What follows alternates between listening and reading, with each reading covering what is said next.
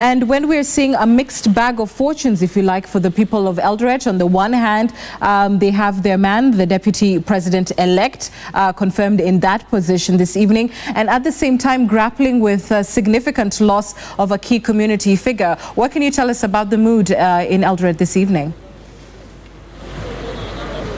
Yes, as you rightly put it, Kiguta, is that in the morning, even when the residents of Eldoret were anticipating for the announcement that was scheduled for at around 3:30 p.m., sad news rocked the region, rocked Uasin Gishu County, the passing on of an icon, of a pillar here in Uasin Gishu County. I mean, you could even tell from just moving around town that people were indeed shocked and saddened by the news of the passing on of Bishop Korir.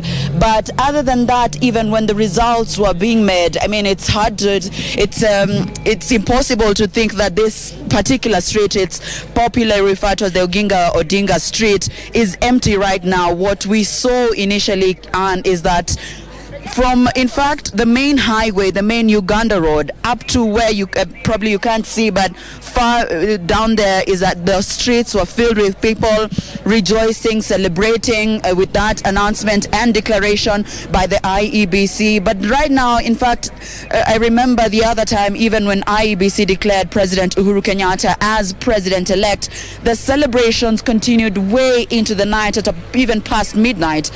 But as we talk to you, and right now it's just a few minutes to 10 thereabouts, and the town is back to normal, and you wouldn't imagine that a major announcement has been made. The people here say they are happy about it, but people have moved on. Some of the residents that we talked to, Anne, are telling us that they probably have done it, I mean, in terms of the celebration at August 8th, and even right now, I mean, people we saw during the celebrations carrying bread and saying they want mkate, not no mkate nusu. There was some celebration here, but as we talk to you right now, Kiguta, is that it's back to normal. They say they're happy about the announcement, but as you can see behind me, and even from the residents who are currently right now in town, it's business as usual. Kiguta.